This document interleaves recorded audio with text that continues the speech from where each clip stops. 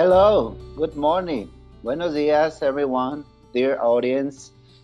Many thanks for following again our series of webinars, Aquaculture Talks. Today, we will have a very special guest, and we will talk main constraints about aquaculture and the gut integrity. Hervé Lucien, as you well know, is my colleague and friend. He was presenting with me. And Dr. Simon Davies, or Professor Simon Davies, if I might say it.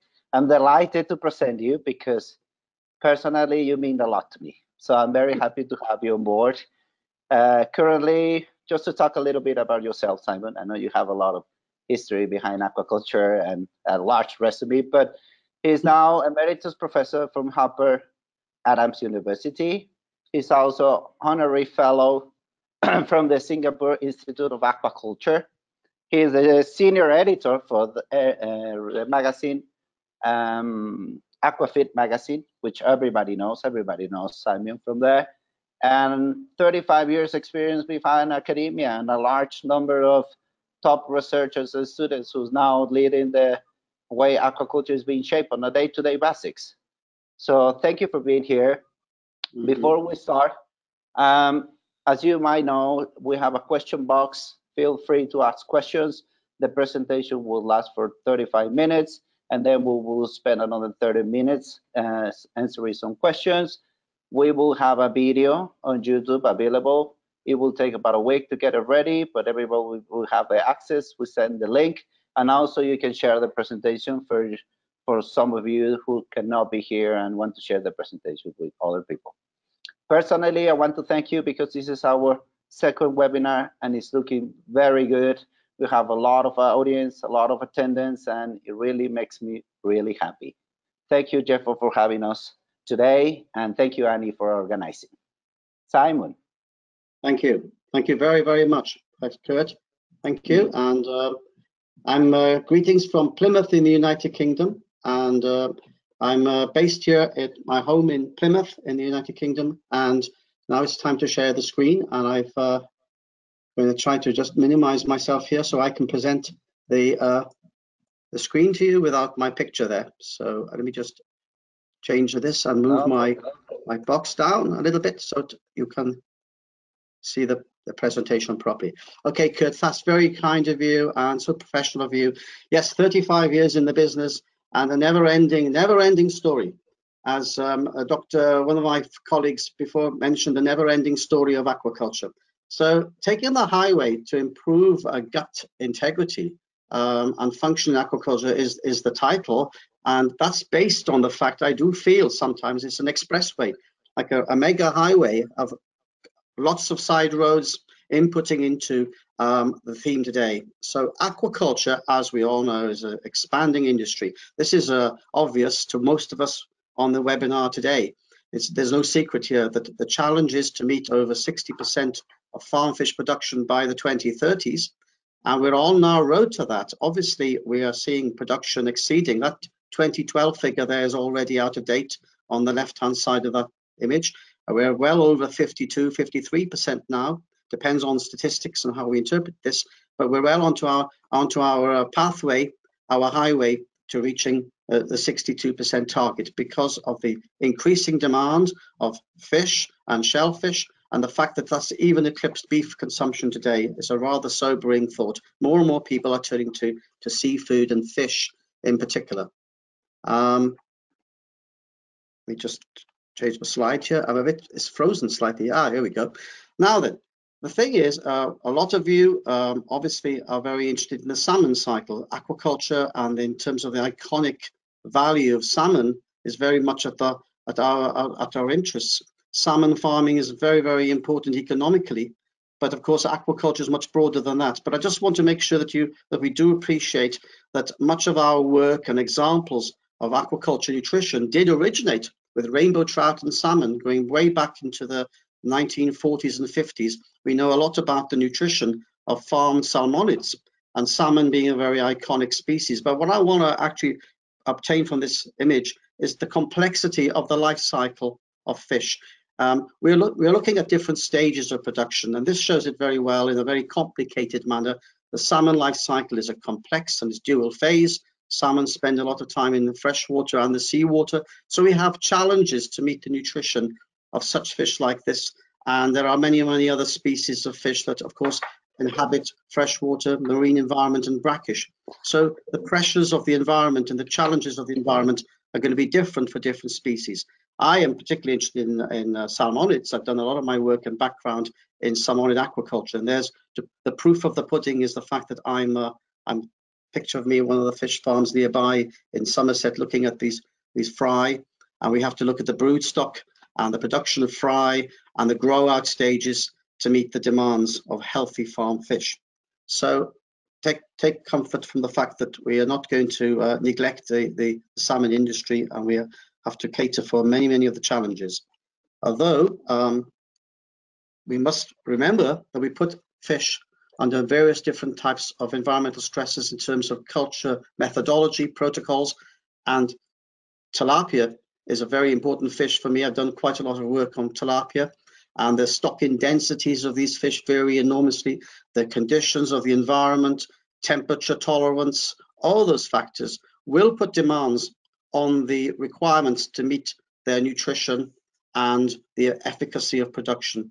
I've picked tilapia because, of course, it's a very important species. It's well known to many people, and it represents, in terms of volume, and carp. I haven't mentioned carp in terms of a slide, but we must not neglect the fact that much of our aquaculture demand is freshwater based, and carp makes up a very, very large percentage of that.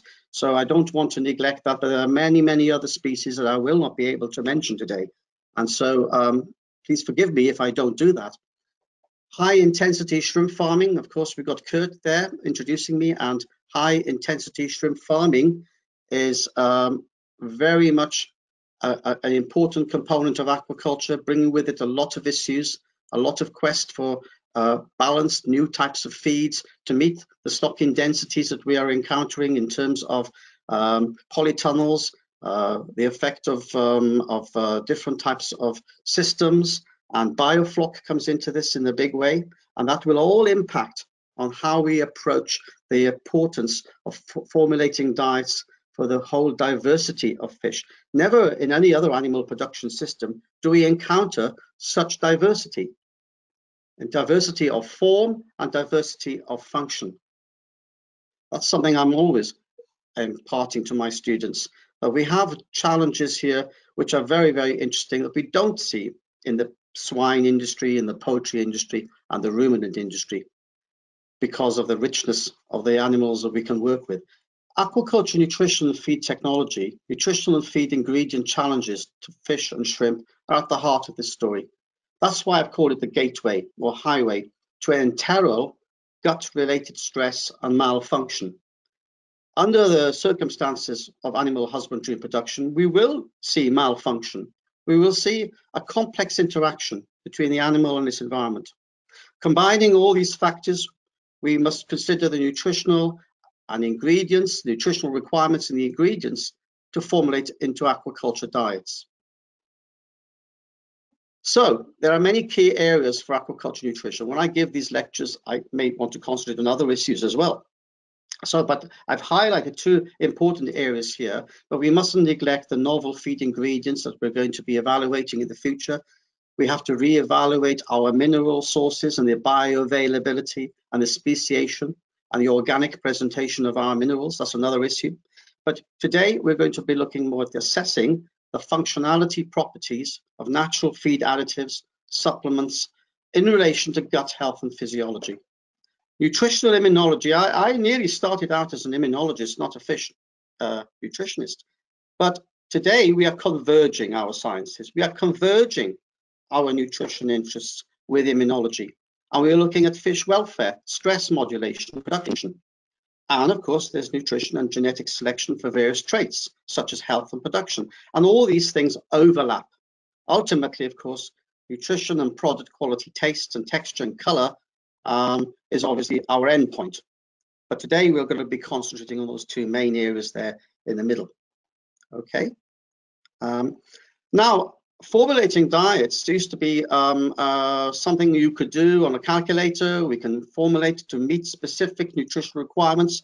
And over the years, the whole concept has oscillated from being rather fixed formulations to now we are moving back to much more flexibility in the choice of raw materials that we would use. So we have to define our nutrient levels in formula specifications to meet the requirements of fish and crustacea, to check out the ingredient limitations, the availability, the price, the nutritional composition, and then formulate using sophisticated software. And many of us are familiar with the sophisticated software we would use. The challenge now is more than just meeting the nutritional requirements for growth and production, but to also meet the challenges for health. We put the health of the fish in the past perhaps on the back burner. We didn't consider the health interests and the long-term health defense system and approach to the fish from the stresses of this environment and disease as much as we did on production. So we must get that balance readdressed. So we are all familiar with the raw material choices available. Over the years, we were very happy to use high levels of marine ingredients, such as fish meal, fish oils. The alternate protein sources to fish meal cover a wide spectrum of available raw materials. I've worked with poultry meat meals, feather meals, all sorts of things, blood meals, and they've all been very, very interesting and they work extremely well. But they're not available in all countries. And due to legislation limitations, we can't use some of those animal byproducts. So there's been a long-term goal to use plant byproducts, and they're very, very successful. Some very good products out there. The degree of processing that's involved is going to be highly variable. And so we have to be considering the types of processing technology that are associated with removing, unfortunately, the levels of anti-nutritional factors associated with plant ingredients. Soybean has been very notable in the past, but there's many other raw materials being advocated that would have their own different types of anti-nutritional factors that we have to consider in our feed formulations. That's been a driver. These are drivers in the quest for directing better feed formulations using a rather more broad spectrum of ingredients. Lately, we've seen a lot of interest in new generation of SCPs. The wheel is turning from the 1970s, 80s back to the 2020s. Many of these ingredients have been looked at before, but the price and availability has changed, so they're now back in fashion again. Various types of yeasts and bacterial, algae-based ingredients are obviously very, very topical at the moment. And without leaving a very important one out, the biofuel fermentation derived from distillers' dry grains and yeasts is very much highlighted at the moment due to the increased interest in the biorefinery industries. And we see a lot of byproducts coming out of that domain. And so we are very interested in looking at the functionality more of these raw materials. That's the underlying theme of this conversation today.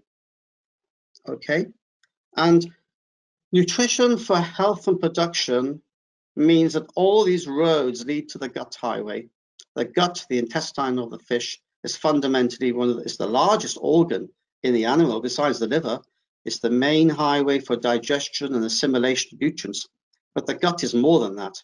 The gut is the ultimate interstate for the fish. So we have to connect the physiology, the metabolic function to the gut. Ultimately, nutrition and absorption of nutrients leads to growth and production and development. But the immune system is, of course, a very important part fueled by adequate nutrition. So the immune system links to metabolic function, physiology. So we have here a nice loop, a cycle, of very important areas to consider. And the fish microbiome is really going to play a major role in that, as we will see later on. Now, again, I recently wrote a chapter in a book on medicines, nutritional diseases in fish medicines and health. And this was taken from, the pictures were taken from that.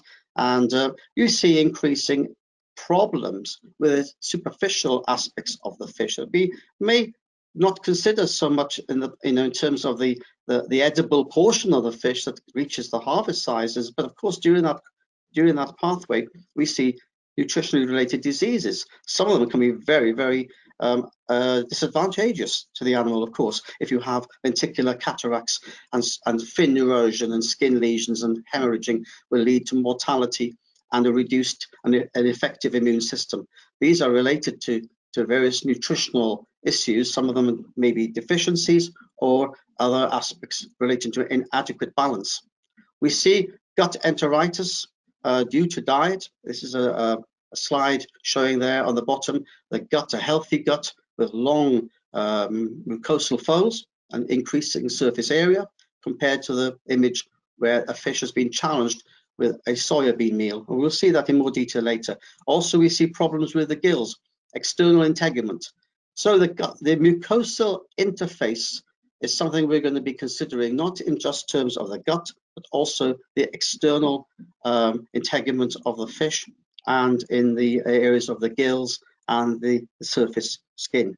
An important part of the whole systemic response to diet.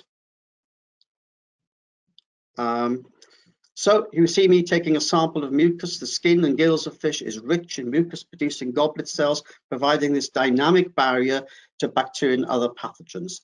Protozoan, metazoan parasites, viruses, fungi, and crustacean parasites such as sea lice are all going to be affected by the quality of the skin. The mucus of fish is rich in these antimicrobial peptides, complex polysaccharides such as the mucins, and immunological related proteins, as well as a surface microbiome. This is something we haven't really thought too much about in the past. So right, here is a dissection of a salmonid gut. I did this, by the way, to show that I've still got my hands nimble. And the typical gastrointestinal morphology of the salmonid intestinal tract, you can see here the splayed open stomach compartment, the pyloric area, and the midgut, where a lot of the absorption and dynamics of vitamin and minerals and amino acids and all the other complexities of the diet are absorbed and assimilated. And then we have this hindgut area, which is very, very important for reabsorption of nutrients and, of course, for the compaction of feces and the reabsorption of moisture, water, and dynamic electrolyte balance. A very important part of the gut that we perhaps in the past have underestimated its function, but is very prone to nutritional damage, as we will see in a later image. So the gut immunological function in fish, the mucosal surface of the gut secretes mucus, secretion of antimicrobial peptides. We see anti-inflammatory and pro-inflammatory action associated with the cytokines. This allows for macrophage and innate response to infection via these localized cascades of interconnecting protein messenger molecules. These elucidate in terms T lymphocyte reactions to some specific pathogens, and then of course that triggers off eventually in terms of B cell humoral responses in the acquired immune system. So we have a complex mixture of cellular and humoral responses at the gut immunological interface, and this is our gateway to vaccines and therapeutics. Okay, I hope you're all with me there. If I turn the slide now, then this is rather a frightening slide. I'm indebted to colleagues in the past who have helped me put this together, and this slide on the far left, you see a typical structure associated with mammalian gut epithelial folding, and on the right hand side you see something more likely what you would get in fish. There's no central lacteal vessel in the velus of fish. We call them mucosal folds. And we see here a whole complexity of different types of cellular responses. We see there in the lumen of the gut, we see there the friendly green bacteria. These are the commensal bacteria, which are associated with the transient flow in the gut, and those which anchor and stick to the gut wall would be our commensal bacteria. But we have the potential for pathogen invasion, and if we have a breach of this system, then these bacteria can elicit a cascade of immunological responses, which would then allow a lot of cells to become activated. And we see this happening in many animal systems. Of course, in fish, we can relate this to perhaps some of the closest research that's been done is in poultry. We know a lot about the poultry gut. and its immune system, but we are learning much, much more thanks to the innovative work in universities like Aberdeen, the immunological status of fish. So the immune response is involving a lot of different cells, these CD, T helper cells. There's a whole variety of them which are involved in the gut-mediated response. And if I just switch, okay, I hope my image is not in the way there, but you can see there the basically complexity of the gut. Now, the regulation of this immunocompetence is very, very interesting, and this is where nutrition can modulate this effect through the microbiome. The intestinal dendrite cells can mediate antigenic presentation to the gut for the innate and specific immunity response. We see the role of the T helper cells in the lymphoid tissue. This is the lymphoid tissue underneath the cell enterocyte layer, the epithelia, and they're involved in this tolerance role to try to educate the gut not to respond to certain types of pathogens, but to respond to the invasive pathogen, and not to have a tolerance to those pathogens which are going to be very important for overall gut health. So the role of the cytokines, these interleukins that we hear so much about, and these tumor necrosis factors are all very important in our understanding in the stimulation of the innate immunity in fish, and also for the acquired immunity as well. They are released by the macrophages, the endothelial cells, and the challenge is to dampen down the pro-inflammatory events, the cytokine cascade or cytokine storms that we could get if we breach the gut, and to effect an anti-inflammatory counterbalance scenario. So the orange interleukins there versus the blue ones, we are trying to balance this out correctly, so we get a much more effective and efficient gut integrity. So the bacterial status of the intestine modulates the systemic metabolism, the bacterial profiles, and the metabolomics and the proteomic dynamics are all interlocated and interrelated together, and we need to understand much more of this. So more and more people and researchers now are using the omics, the proteomics, the genomics, but it's not enough to understand gene expression. We need to know more about the actual metabolites that are generated and the proteome dynamics. So the functionality of these bacteria is, of course, at the heart of our story. We need to know much, much more about this. Unfortunately, more technology is becoming available to do so. And hopefully we can integrate all these things together to make a much better story. So microbial balance, fish condition, pathogen, environment. If the environment is very stressful to the fish, then the fish condition will be affected. If the pathogen is there in the background, it will take hold and occupy the territory in the gut and outcompete the healthy commensal bacteria or friendly bacteria. Probiotics and prebiotics help us to perhaps balance this better, and so that's why feed additives, which are at the heart of this story, such as prebiotics and probiotics, may help us to raise the barriers so we don't get infection and disease. So that's a very important slide to consider. And this one again is a nice display. It shows that animal life events such as development, aging, and stress go back to my salmon life cycle story, where we have fish moving from one zone to the other, the stress of the environment. Then we have the altered symbiosis potential of imbalance. We have the symbiosis, the bacteria in association with the gut gives us a symbiotic relationship. So we have this animal microbiome interaction through immune signaling and metabolic exchanges. So I like this slide because it really gives you a nice overview of normal environmental and animal variations that make up a very complex story indeed. Now, I've been involved recently with a lot of feed additives, ranging from, a lot of work on prebiotics. Here's some very good examples of prebiotic structures. They're usually carbohydrate-based, glycans, beta-glucans, MOS, FOS, GOS, inulin. There are many, many commercial companies out there making wonderful products based on these. And I don't want to name them, but I'm sure you all know who they are. And some of you out there would be using them, especially the large commercial feed companies. The probiotics, the yeast, the bacteria, the spores, or living or spore-like, these bacteria could be arrested, or they could be in a dormant state and activated later. The problem there is getting them into the diets and in a stable form. Immunomodulation, improved gut functioning integrity is what we are looking at. Exogenous enzymes such as the proteases and xylanases and the phytase can liberate the carbohydrate structures to allow the bacteria to basically digest and create volatile fatty acids and all sorts of things like that. And I really do like solid state fermentation products, SSF. That should be SSF, solid state fermentation products, which can act as assistants, augmenting digestion, and they can interact with the gut microbiome.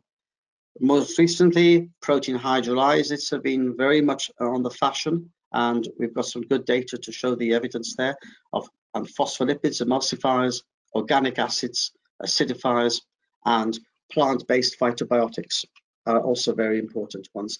And so nucleotides, which are found in the cell cytoplasm of yeasts and other microorganisms such as SCPs, again, I'm very, very interested in the functionality of these and how they might affect the gut microbiota and enhance disease resistance. So some recent work has shown the benefits of nucleotides in repairing and turning over the gut, because the gut is a highly dynamic organ. It's always been damaged. Even in normal life, it's being damaged. Our guts are being damaged every day. So we have to, look at functional nutrients that can arrest and mitigate against this. And the reason I like yeasts and the yeast cell components are really a major component of many commercial products now, like the mononucleosaccharides, the beta-glucans, and the chitin, which you can find in insect material, and crustacean insect chitin is another form of functional carbohydrate structure we could look at. And the cell wall of yeast is very rich in these normally beta-linked carbohydrate monomers, which are not broken down very easily in the gut, but can only be broken down by microorganisms. So they resist digestion and can function very well in the hindgut area, which I mentioned earlier. So they can actually trigger off localized beneficial effects. Okay, and bacterial colonization, immunity, and disease is all about that. The specific host bacterium adhesive receptor mechanisms are unclear in fish. What are the receptors that can actually sense the right types of bacteria for adhesion to the gut? How is that going to be looked at in the future? How can we formulate diets that can help to actually improve bacterial adhesion for probiotics, for instance? These are important for the commensal organisms in the vertebrates and fish. The fimbrial adhesive lectins on the bacteria bind the specific mucosal surface, sugar residues. So sugar is at the heart of the story of how bacteria anchor to the gut. And in other animal species, like in pigs and poultry, we look at sialization or glycosylation of these structures. So we may want to look at that in the future in designing our diets and improving gut microbial interactions. So the evolution of gut development and the stage of maturity is influenced by diet. It's also influenced by the temporal effect of the animal's temporal and where it is in its production system, whether it's a fry or a fingerling or a grower or a broodstock fish. There will be a temporal effect on the gut microbiota as well, which we must contemplate in designing. So pathogenesis is when we have a situation here where the farm fish and shrimp is vulnerable to ubiquitous opportunistic bacterial pathogens. Pathogens are opportunistic. They insult the system when the system is down. When the system is down, the bacteria insult the system. So stress can result in a loss of epithelial permeability, and enhanced uptake of bacterial products like antigens and toxins can cause damage, leading to enteritis, infection, and poor gut quality. So the three or four factors interplay together, and of course this can be very variable in the stage of production. Now, the gut integrity of rainbow trout fed mononucleosaccharides is a study I did some long time ago. This is a very nice slide. It's very dramatic, but it does show the effect very, very clearly. The fish fed diets high in standard quality soybean meals are not normally an issue. Soybean meal quality for salmonid fish and high value species is very good at the moment. It's been processed to remove many of the anti-nutritional factors and the saponins, which can cause a lot of damage in association with cellulose and stachyose, raffinose, which you find in these are complex carbohydrates, non-starch polysaccharides, which can trigger off a enteritis in fish. So we see here a hindgut enteritis in a controlled diet with a average a soybean meal of average quality, and you can see the effect here very dramatically. You can see with mannan and oligosaccharide a restoration of the mucosal fold length, and if you look at it on the electronic level, at the electron microscopic level, you can see, looking down there on the scanning electron micrograph on the top of the image there, you see how much better and closer and tighter structure is when we have a mannan oligosaccharide as an example, is one example of a prebiotic, changing the whole dynamics and structure of the gut at this morphological level. And you can see on the bottom slide there, transmission electron microscope shows it end on. These are the microvilli, I should say. These are the microvilli, and you can use the word microvilli correctly for fish, but you don't call the mucosal folds villus in fish. But these are the electron microscopic images, which I think makes things look much better.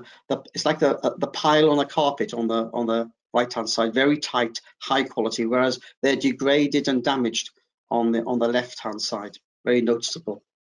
Okay, and there is a much better picture of the brush border. We call it the brush border. This is the ultrastructural resolution of the microvilli. You can see the electron micrograph clearly showing the marked increase in microvilli height and more regular pattern in moss-fed salmon. It's not just moss that does these things. There's many other attributes to other functional glycosidic carbohydrates, which are called prebiotics. They can do things like this as well, like inulin and phos and cos, chitin oligosaccharide. But this is a good example, and moss seems to be a very big favorite to be used by the industry. And again, a much better resolution picture here. You can see that on the left, a little bit more spread out villi, microvilli, whereas they're tighter on the right-hand side. Okay, so obviously if there's more of them and there's much more resolution, and they are basically a higher number of villi per surface area, then you're going to get better absorption, better nutrient absorption, better growth. And that's obviously going to end up in being a superior production trait. So now then, just not to leave the shrimp out, what do we know about the gut system in shrimp? Well, increasingly we see lots of problems with the hepatopancreas, and we know there's EMS and lots of diseases like white spot, and so many challenges to shrimp in the shrimp industry, leading to very high mortality. The gut-gill microbiome and the gut-gill integrity is just as important in shrimp, and more recently we've been doing work in that direction with Kurt and in Mexico, and the environment and the factors of the environment, pond water quality, the microorganisms in the water, the microorganisms of the environment obviously play a major role here. And so that's going to be something we must consider when we formulate diets. How much influence can we have through diet compared to the overall pond microorganism, pond microbiota? And colleagues of mine in Exeter University are doing a very good work in that direction to look at the dynamics of the pond environment in relation to shrimp production and other fish species in general. So diet, stress, the microflora here are really of great importance. And I'm very interested in the role of the penaiodins. These are the antimicrobial type proteins and signaling proteins that you find in shrimp, because shrimp do not have an acquired immune system. They have an innate system based around the hemocyte. So we need to look more at how the diet can affect other types of systems other than those in fish. I wouldn't like to say that the shrimp immune system is primitive. It's just different. It's different. And we need to understand that difference to put into practice. So there's a little cartoon there to liven up. The microbiota then plays a significant role in the development and the physiology of its host. It assists in preventing the growth of pathogenic bacteria by outcompetition. It can modulate the immune response, affecting nutrient absorption. It can regulate metabolic processes and synthesizing even vitamins. Certain vitamins like B12 can be synthesized by these specific classes of microorganisms. So they play another role too in producing volatile fatty acids, VFAs, which are important in the production of in the dynamics of muscular development in the wall of the intestine. We know that these VFAs play a big role in the ruminant nutrition story. Okay, for the dairy cow, for the beef cow. And so in fish, the hind gut system may play an important role there in producing these VFAs, which can contribute to energy utilization as well. So my take on this is that you'll see a lot of pictures like these images. This is one that on FOS, and the role of FOS can influence the bacterial community. Now, I'm not an expert in all of these bacteria, but I know I can see some bacteria there which are going to be very beneficial and would be of benefit, an attribute to the fish.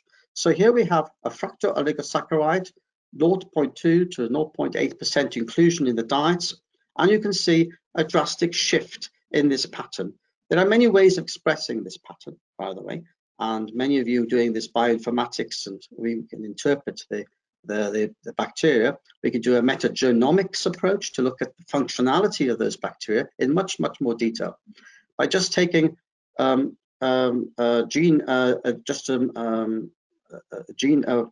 gene expression approach.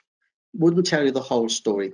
You've got to look at the whole spectrum of bacteria here, and that's why shotgun analysis and metagenomics is now becoming a more interesting aspect as technology improves, obviously.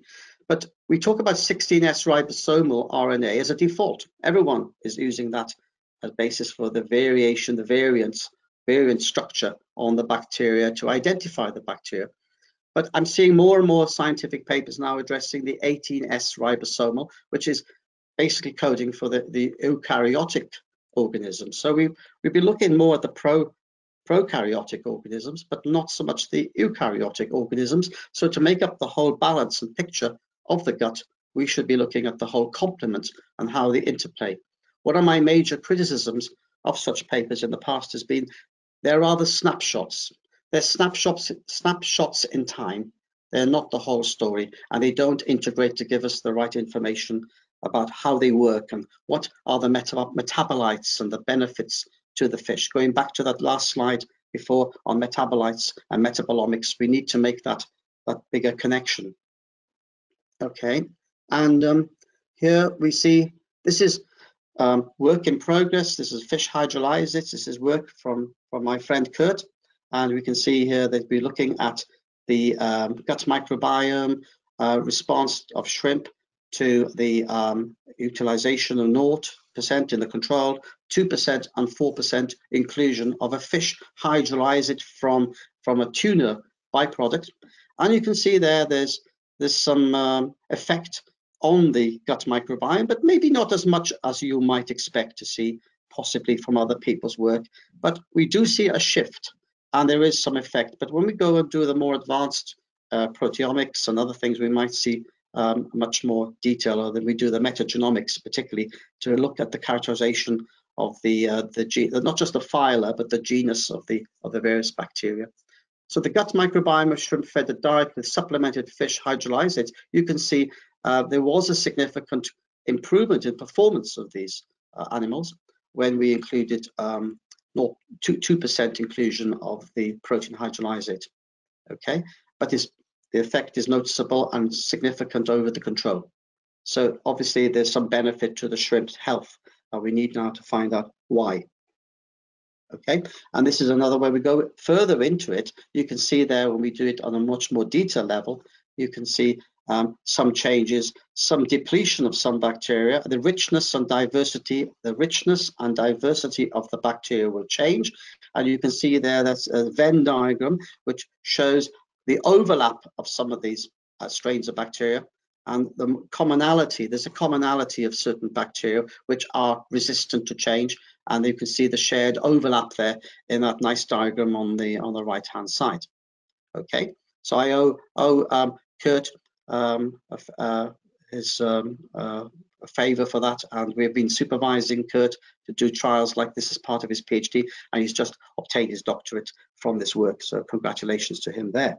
So this is very interesting work, and there we are. Thank you for your attention. Happy guts make happy fish. Sorry for the pun, but I think that it's true for humans, it's true for fish, it's true for any animal. So thank you very much, and I hope that that's launched you into questions. Sorry about the highway approach to this. I was speeding a little bit along the highway. I hope I don't get a fine from Jefo for that. Thank you. Thank you, Simon. Ah, you're there. Excellent talk. Thank you very much. I hope that was a balanced talk, and I know that for many people in the audience, there's experts in the audience, people I really respect who know a lot about the microbiome in much more detail. They are working in this area, companies that are doing this, and also, but I had to take a middle ground approach to this. Indeed, we really enjoyed the talk. The matter of fact is it was very well presented. You overlap all the information from the early stages, but the most important is the importance of the gut. As you said, it is the largest organ and involves many functions, including health, performance, and it's really a complex organ when you think about it. Very complex. It's an endocrine organ. It produces hormones. As we know, when we get an upset before your exams, when you're doing exams in school, you get upset stomach. Your hormones are there, and it's a major organ. And it's very complicated and even linked to the brain. And I didn't mention that the gut microbiome can be linked to many of the problems, clinical nutrition we see in humans. Simon, can you answer please to the question of Fernando? He asked, gut health is the major subject to reduce antibiotics-free food. It can improve feed efficiency and other improvements, but need more research and approved commercial product at low prices. I couldn't put it better. It's a very good statement, and it's a question, not a statement. I think that basically antimicrobial resistance, AMR, is a very big talking point, especially, you know, in many countries like the EU has put a lot of their legislation in place to ban antibiotics. And yet now there's concerns because of Britain and Brexit that we may be importing animals, not just fish, but poultry, pigs, swine, which have been fed much more antimicrobial compounds during the course of their production to improve efficacy. So yes, I think this approach with prebiotics, probiotics will make a very big difference because we can then lower our thresholds. It's about lowering the thresholds. Of course, we need chemotherapeutic agents. We will always need them for acute diseases. We will need that, but we don't want to use them for routine practice. So I agree. Okay, thank you. Okay, thank you. Another question, Simon. Someone, let me just say, senior scientist. Okay, I don't recognize the country. From Belgium, I believe. Which groups of microorganisms in the microbiome are regarded as positive? Can you mention a few? Yes, I can mention a few. I have thought about that question, and let me just remind. Yes, there's a lot of interest in the lactobacillus area of lactobacillus has been looked at by many people, and we see that is a natural background levels in many of our studies. We see it as part of the bacterial system. But there's a lot of companies now producing the strains originating from the gut. They obviously, some of them are proprietary. We don't know too much details because they don't want to give up too much of their detail.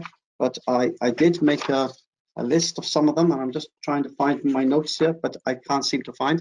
But there are, the lactobacillus is one of the top ones of interest, and so we are looking at many others by culturing those bacteria. There's a lot of interest now in looking at the natural microbiome in the gut and the environment to try to pick out the better ones. Okay. Okay, I have another question for you, which is this is a pretty good one. Do you think metagenomics approach is enough to interpret the good and the bad gut health? No, I think the metagenomics can give you a lot of much more details, like putting the Hubble telescope onto the problem. We can get much more detail about the functionality of some of these other. It measures everything, you know, in ultra detail, all the subclasses of the bacteria, the phyla, the genus, and the subgenus. It goes into much more detail, and then we can make links to other systems where we know what those bacteria do. But as I said in my talk, if we don't do the proteomics to see what those proteins are being expressed and the metabolomics associated with that, then we don't get the full picture. But I think metagenomics is a very good approach and takes us much more steps further down the line. Okay. Yes. Excellent. Okay, I know there's so many questions coming in, Simon. It's a non-stop. I'm trying to pick up the most important. Well, these are the ones I see. Okay, there's another one saying, he's asking, with the actual trend to reduce the use of fish meal, which you think will be the major risk in the near future? Can you repeat that question, please? Yes. With the actual trend to reduce the use of fish meal, what do you think will be the major risk in the near future? The major risk? Well, I think that I've used the term in my lectures to students that we are on a physiological knife edge. Fish meal, I'm a big fan of fish meal. I think fish meal is a great source. It's it's the platinum standard, but we have to reduce the amount of it we use because of strategic requirements and from the point of view of sustainability and impact to the environment. And I'm a believer that we have to use a mixture of alternative proteins. Everyone talks about insect protein at the moment, and everyone talks about fish meal replacement.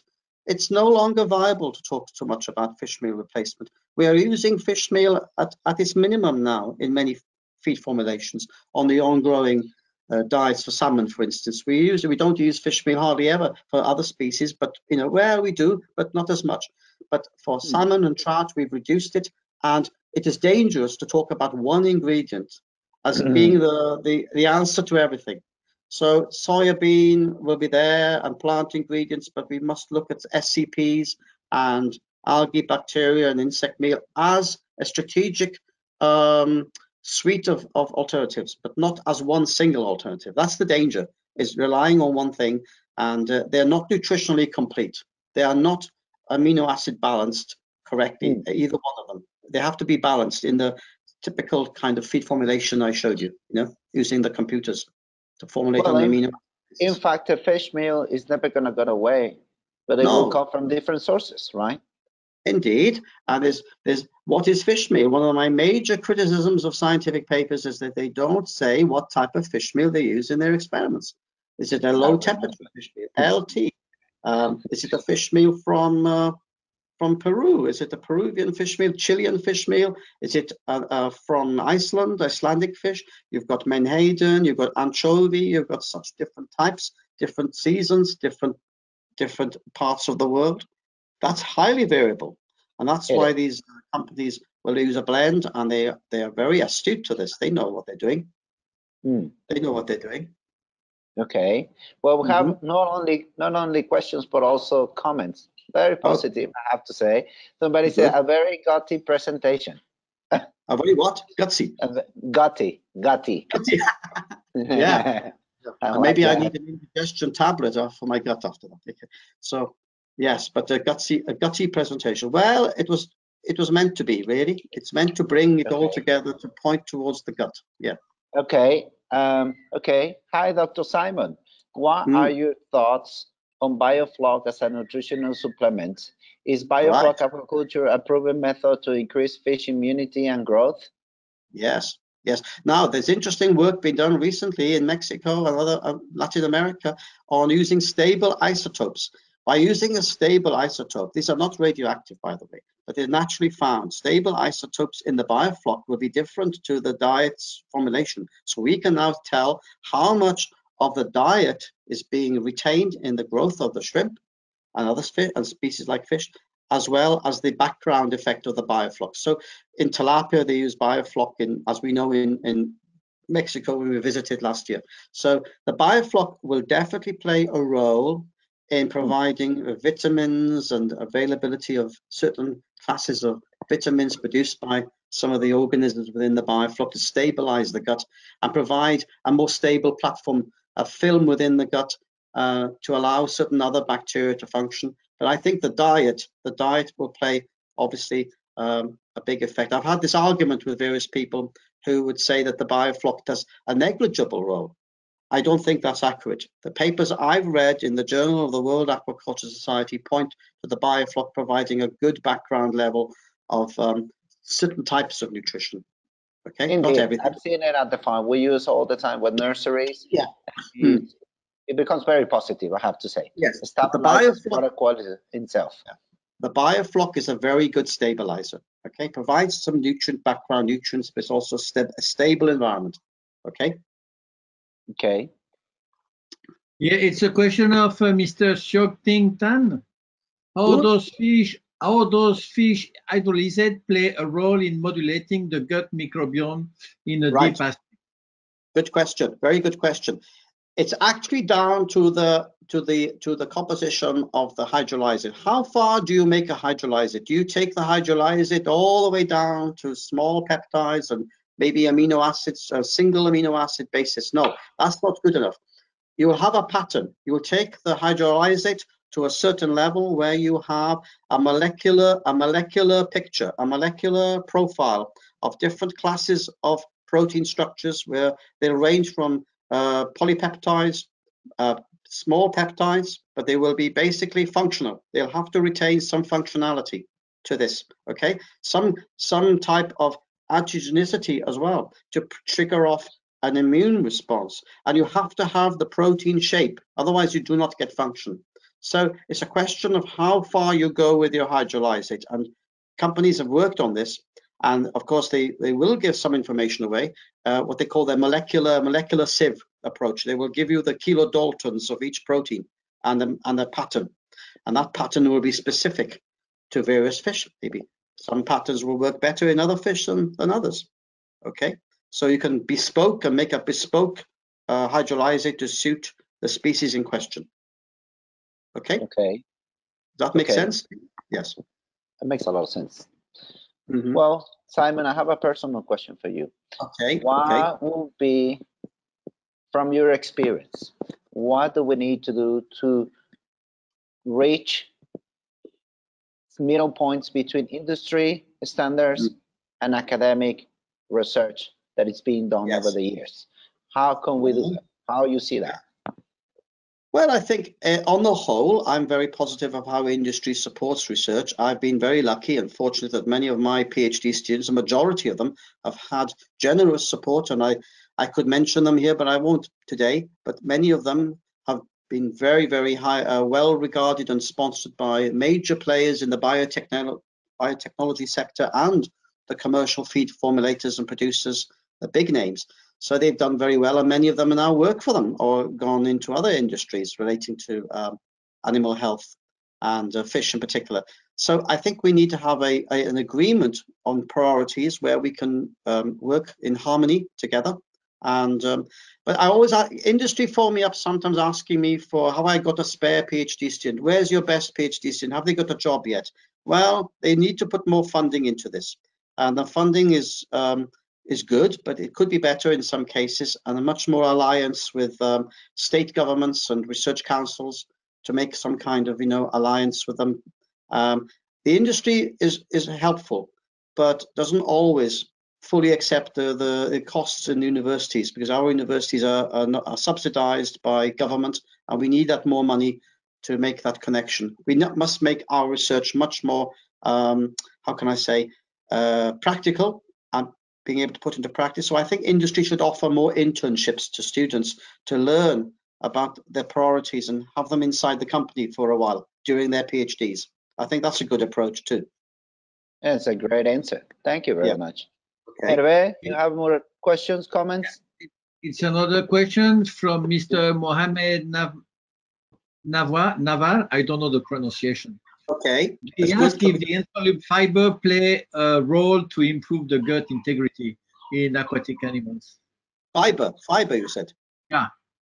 Well, the glycosidic structures I mentioned, the prebiotics, are actually classed as fibers. They are really technically, they're non-starch polysaccharides.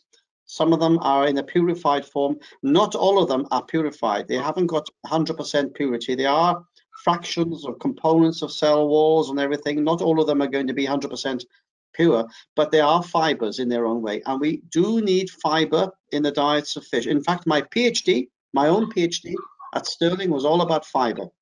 And in the natural world, fish consume a lot of fiber. And animal fiber is chitin. So, you know, trout, salmon, they will be certainly they're acquainted, I suppose, with fiber in their diet. So we need to look how fiber can be used to modulate gut health and perhaps even add fiber to the diets, functional fiber. Okay. Okay, it's another question from Zoltan. He Yes. asks, do you agree that many ingredients used in the feed are not natural for fish? So yes. so the gut, let me because he put 2 lines. So the gut is reacting by inflammation. So could anti-inflammatory agent would be a solution? Yes, I think it's a good question, and the answer is yes. The chronic, I would call it chronic effect, the chronic effect of plant protein ingredients, of course, carnivorous fish, a rainbow trout and salmon has never seen a soybean in his life, but we are using the soybean meal as a protein source. So in the role of providing amino acids, it should not matter, but the problem is it's not just a pure protein, it's a heterogeneous mixture of other things as well. So the degree of purification, the degree of processing makes a big difference. So the modern soybeans, the soya protein concentrates obviously are better, but the standard ingredients, and I'm working with people now in the Middle East, in Pakistan, that are using ingredients locally, such as their local soybean, which is not of the same quality. They can't afford the imported hyprosoy and soy protein concentrate. So that's where we have the problem. And you're right, the question is right. We are inducing a stress on the gut structure, which you saw in my slides, and it might not kill the fish because the fish lifespan is much shorter. We harvest the fish before it reaches old age, but you know, we are not helping the fish in terms of its welfare and the best performance if we've got a chronic inflammation like this. So prebiotics and probiotics can mitigate against this to a great degree, but that's the cure, not the cause. Okay. Was it better to have we have another question from Simeon, which is good for Jefo team. What is your point of view of using essential oil and plant extract to modulate fish gut microbiota? Right, the essential oils, we can modulate. The essential oils now are becoming very interesting in terms of their antimicrobial function in the gut. And there's quite a whole range of them now being looked at in terms of they're known to interact and tone down some of the hyperinflammatory systems and the essential oils. There's a whole range of them from different plants and extracts now, but there's some very interesting work on essential oils in relation directly to immunocompetence. So I think there's great potential there to look at these essential oils and, of course, the organic acids as well. That's another big group that should be looked at in much more detail. The acidification of the gut is very helpful to a carnivorous species like trout and salmon because the soybean meal and other ingredients tend to elevate the pH and can cause a pH effect too. So we need to acidify it. It's cleaner and healthier for the gut to have this degree of maintaining a correct pH. Okay, some ingredients shift that pH balance. Okay, that's a question. To evaluate the dietary effect, would you look at the my English is not good, huh? My allopronous or autotrophnous microbiome? Yes. Those latter ones are the ones which we commensal bacteria, which are the ones that are anchored to the gut through their fimbriae and lectins, and of course They are the ones that we need to look much more closely at. When we do the gut microbiome and the digester, we tend sometimes to neglect the film, the microbial film on the surface of the enterocyte, because microbes form a film in the mucus. And it's that when we last did a study like this on a farm environment, I took that layer off the enterocyte. When you open up the gut from that picture I showed you of my dissection of the trout gut, it's not enough to just take the digester. We need to take the film. We need to take that surface off the cells, and that's very tricky to do. But we need to look much more closely at the residential bacteria, the commensal bacteria or autochthonous bacteria. Okay, Dada is asking, will soybean protein concentrate help in fish gut? Will it cause damage to the fish gut? Is that It will right? cause damage? Well, not as much as the soy protein concentrates that are available now are of a much higher premium quality. You pay for much more processing, and they are much better than they have been.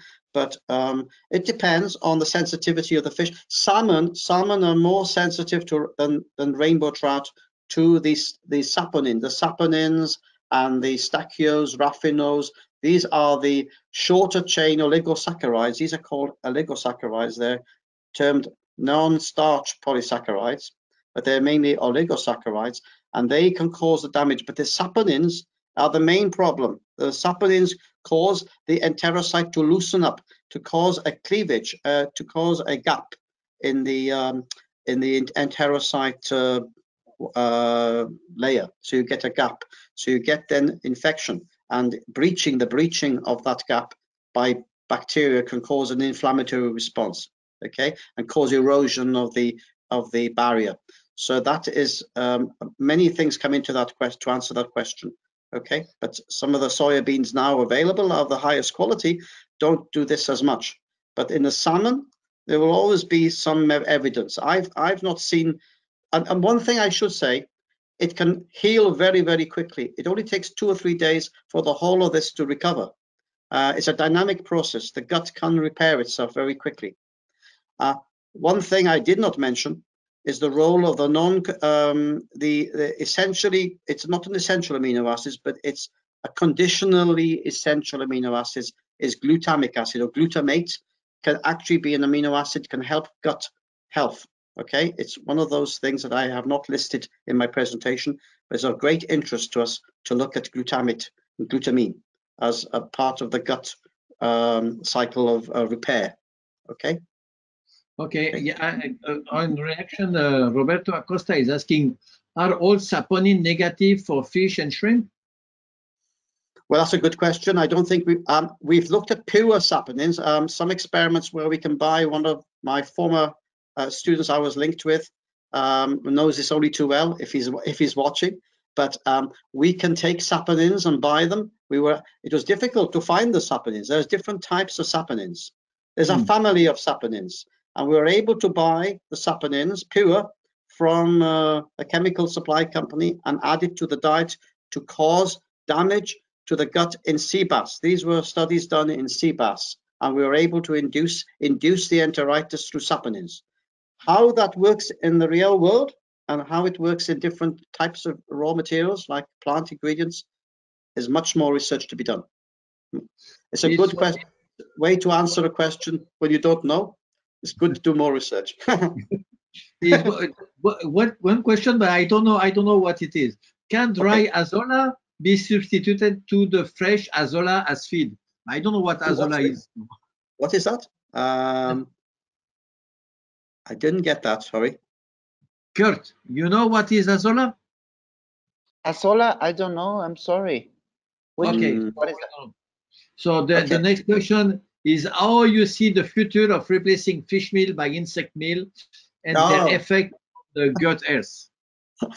Well, I have a love and a hate relationship with. I love the idea, the concept of insect meal and invertebrates.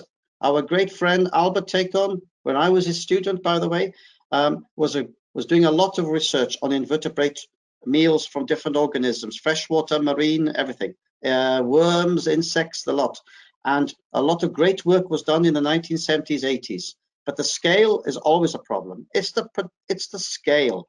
It's how do we get consistency, like the black soldier fly, for instance. How do we increase the production of black soldier fly to meet the requirements? Now, I know some companies out there do a token gesture. They will put a small amount into the diet and say, we feed our salmon and trout some insect meal or algae meal or whatever. But there's nowhere near enough of it, and it's not consistent. It's got a high fat content, the wrong type of fatty acid profile. It works very well. I've just published a paper with my former Nigerian student on the African catfish. It worked very, very well in warm water species like tilapia, catfish, but there will be some limitations to salmonids when you consider the fat content. If you defat it or if you take off the chitin could be beneficial as a fiber. But you know, we have to look more closely at how we improve the quality, and many companies are producing it on a kind of micro scale, backyard, city, urban level, but we need to bring it together to form an industry, maybe to coordinate it better. Like in the fish meal is brought from all around the world, but it's blended and mixed to a right consistency to get the right amino acid profile and all these things. And the substrate that the insect meal is fed on will influence greatly its value. So there you go. But I like the concept. But the practicalities is another thing, another challenge. It's like algae. It's very similar. It's scale up and cost. Okay. The question of about the azolla is so they was asking if the dry azolla could be substituted, or if the fresh azolla could be substituted by the dry azolla. Azolla is a fairy mouse, is an aquatic plant. Okay. Kevin Fitzsimmons told me like a duckweed. Oh, okay. Duckweed. I've reviewed many papers in Asia. They use a lot of duckweed in polyculture systems when you grow fish like carp, for instance, in polyculture, and milkfish in Taiwan. There's a lot of interest in these kind of things in ponds, not brackish so much, but in well, low saltwater concentrations, but mainly fresh. Yes, there's great potential for fish that are able to have the enzymes to digest the cellulose in the duckweed. And I've seen many good papers where the duckweed is a substitute for pelleted feed, and the pelleted feed then makes up a complement to the duckweed. So the pelleted feed is of a lower specification, and the duckweed is like, it's almost like farming ruminants. You have, you know, your concentrate and your roughage. It's a binary approach to farming fish, which is really works well in many countries of the world, especially in the Far East. So I'm a big fan of this kind of sustainability approach using polyculture and duckweed and a closed system of aquaculture. So there's a lot of room for that kind of aquaculture. You know, my talk is related much more to intensive aquaculture, because that's where we see the gut health problems manifest themselves more. Exactly. Okay. Exactly. Okay. Yes. Well, any other comments? Paul Hundley, fantastic presentation, by the way. You have very positive comments, Simon. Okay, go on. Okay. One comment from Kevin Fitzsimmons, the famous Kevin. Dr. Tilapia, the famous Dr. Tilapia. He told us that the azolla as a symbiotic is a cyanobacteria that fixed nitrogen. Okay. So, but the duckweed, coming back, the duckweed is obviously, I mentioned the duckweed in a different context, but there we go. Okay. Yes. And I think that's a part of the topic. One last question of Miguel Villa. Yeah. What do you think the use of microalgae oligosaccharides as an immunostimulant? What do you think about the use of macroalgae oligosaccharin as an immunostimulant, alginate, for example? Well, that's very interesting too, because I've been involved. I haven't published this yet, but we are looking at Schittochytrium. Schittochytrium obviously is being looked at mainly from its omega-3 DHA, EPA contribution, and many people have included that in their diets. Not much more than 12%. I've never seen, it's not realistic at the moment to think about Schittochytrium being used at this higher level. Most of these algae are used at a capped level, maybe 15–20% in diets for tilapia. Maybe they're very expensive, but as a functional feed additive, the cell wall structure of some of these algae have some very interesting properties. Some of them contain mannose and galactose as sugar moieties. So they are very similar to what you find in, say, moss, for instance, mononucleosaccharides. They share some attributes. So we are seeing some potential use of these algae as inclusion levels of, say, 5%, and setting them as functional feed additives rather than macro ingredients, because they're too expensive and they are variable in their composition. But chlorella, Desmos, there's many of them out there, and Schittochytrium is topical at the moment, but there are many other algae that are being evaluated for functionality, certainly from their carotenoid contributions to astaxanthine and carotenoids, zeaxanthine, beta-carotene. There are many other areas to be looked at there with algae. Okay, and beta-carotene has some very interesting effects on the immune system, because beta-carotene can be converted to vitamin A, and vitamin A can cross the nuclear membrane structure to cause some genomic effects. So we may be able to see some genomic interactions here with astaxanthine to improve immune system function. Okay, Simon. So I think there's no more question yet. So okay. If you have more questions, maybe we can forward to you. Yes, thank you. Well, I just want to thank Jefo and Kurt in particular, and you, Hervé, for arranging this. Obviously, in this hour or so, we can't do everything. I can't do justice to the whole story. There's many more avenues I could go down through. I deliberately curtailed the use of, functional, well, not functional, but raw materials as a substitute to fish meal or soya. I didn't want to go down that route because Dr. Karshik did that very well previously. And I wanted to look much more at this major organ we call the gastrointestinal tract, or gut, as our core interest today. How best to improve that, and how that can lead to better, healthier fish and production. And remember, welfare. Welfare is very important. We must never underestimate the welfare of our animals, and this is a welfare consideration as well. Okay. And it's been a pleasure to talk to you from my study here in Plymouth. In fact, one of the titans of aquaculture was Dr. Halver, Professor John Halver, who used my office here when he visited me in Plymouth back in 2001. So I'd like to say that this is a kind of in memory of him as well, okay? To the father figure of fish nutrition, as everybody would know. Okay. Excellent. Thank you very much, Simon. Before we leave, I just want to thank everybody again. As for our series of webinar, we will have a little break because of the holidays, and it's been a difficult year, and it's important to spend time with the family. But coming in next year, 2021, we're looking at continue with the series of webinars. We will involve more Latinos and also people from the field who want to go out in the field as the lockdown is eased. Is breaking up. We will be able to go back on track on the road, and probably we'll be able to broadcast from a different location. So thank you, everyone. We will send the video. We will share the video and the presentation as well. Thank you. Stay healthy and look after yourself. Happy New Year, Christmas to everybody. Happy Christmas, Happy New Year. Thank you very much.